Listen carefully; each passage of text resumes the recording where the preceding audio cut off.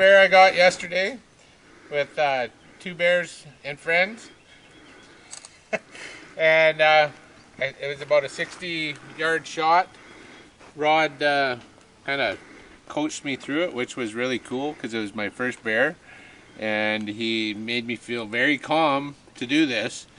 And I just listened to what he told me, and this is what I got. It's cool. And I'd really like to thank him for that. Just finishing up here with Mr. Guillet's brown phase black bear. Kind of special for me to complete this project. I was actually with him when he shot it, his first big game animal, first black bear. And I produced a little bit of a movie clip there on 2 Bears and Friends.